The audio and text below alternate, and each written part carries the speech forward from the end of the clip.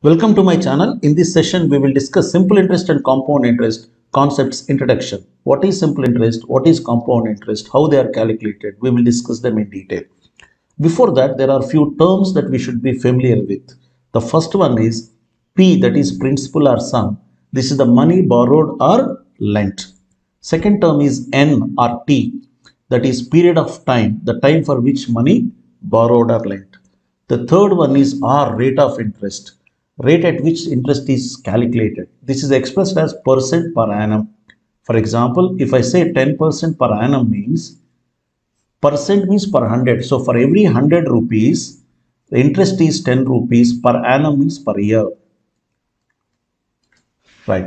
First of all, what is interest? Interest is the extra money paid by the borrower. Interest is the extra money paid by the borrower. Now, next one is total amount. What is total amount? A amount stands for sum of principal and interest. Suppose if I borrowed money, the sum that I borrowed plus the interest that I paid extra is called the amount. Or someone lent the money that is lent plus the interest the person received, that is principal plus interest together, is called amount. Right? Now, how they are being calculated? We will take two tables and we'll try to fill these two tables with simple interest scheme and compound interest scheme. Let's take an example. For example, say there is a principal of 1000 rupees. Say a person borrowed 1000 rupees at the rate of say 10% per annum. What do you mean by 10% per annum? I just said per 100, for every year it will be 10 rupees. So for 1000, 10% of 1000 it will be 100 rupees is the interest for first year. So what will be the amount if I have to repay at the end of first year? The total amount that should be repaid is 1000 rupees is the sum plus 100 is the interest. So total is 1100. However, if this is continued for second year, should the interest be calculated on 1000 or on 1100? In simple interest, interest is always calculated on the sum, that is on 1000 only. Again at the rate of 10%, 100. If second year if it is repaid, at the end of second year if it is repaid, the total repayment should be 1200. Now for example, if it is continued for third year, again as I said in simple interest, interest is calculated only on the initial sum. So it will be on 1000 only at the rate of 10%, 100. So the total amount will be 1300. Right?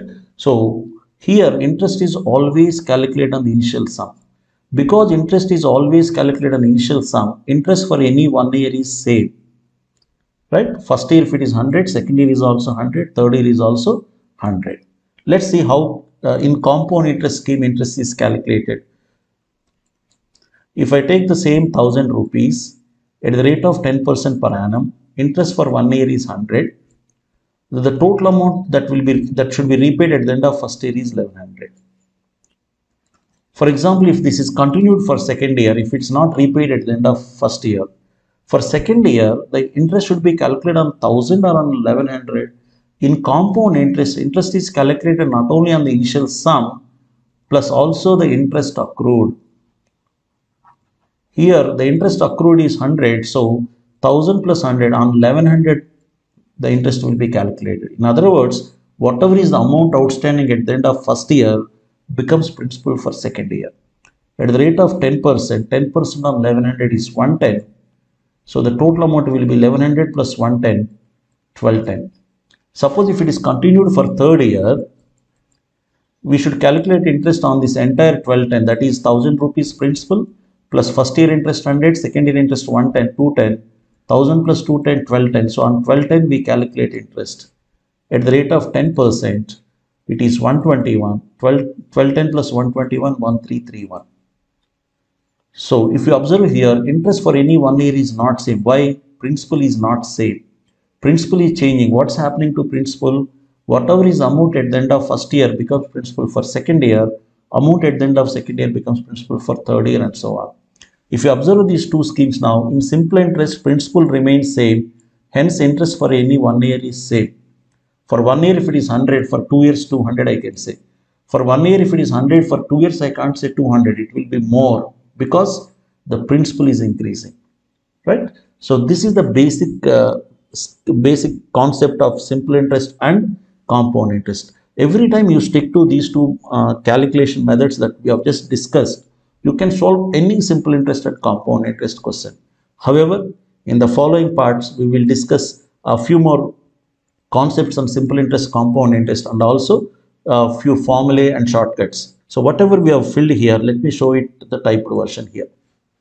You can see here, principal remained same, interest for any 1 year remained same. Principal is not same, hence interest for any 1 year is not same. One more observation I can tell you is, what is the difference between first year and second year? 10 rupees. You know, this 10 rupees is nothing but 10% of 100. Yes or no? 10% of 100 is 10 rupees or not? Right. If you see 110 and 121, third and second year difference is 11. This is nothing but 10% of this 110. 10% of 110, it is 11. This is 10 here, this is 11 here. All right. So if I ask you fourth year and third year, what is the difference means? It will be 10% of this 121, that will be 12.1. Interest will keep changing there, but interest will not change here. Right. So this is the basic concept of simple interest as well as compound interest. In the next session, we will discuss simple interest concepts little more detailedly.